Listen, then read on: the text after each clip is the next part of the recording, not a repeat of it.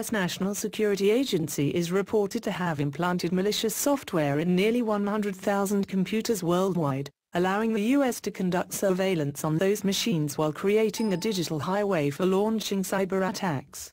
The New York Times reported that the N.S.A. inserts most of the software by gaining access to computer networks, but has also increasingly made use of a secret technology that enables it to enter and alter data in computers even if they are not connected to the Internet. The report, which cites N.S.A. documents, U.S. officials and computer experts, said the technology relies on a covert channel of radio waves that can be transmitted from tiny circuit boards and memory cards physically inserted into the computer. The Times also said that the N.S.A. has successfully implanted the software into such targets as Russian military networks, systems used by Mexican police and drug cartels, trade groups inside the European Union, and anti-terrorism partners such as Saudi Arabia, India and Pakistan.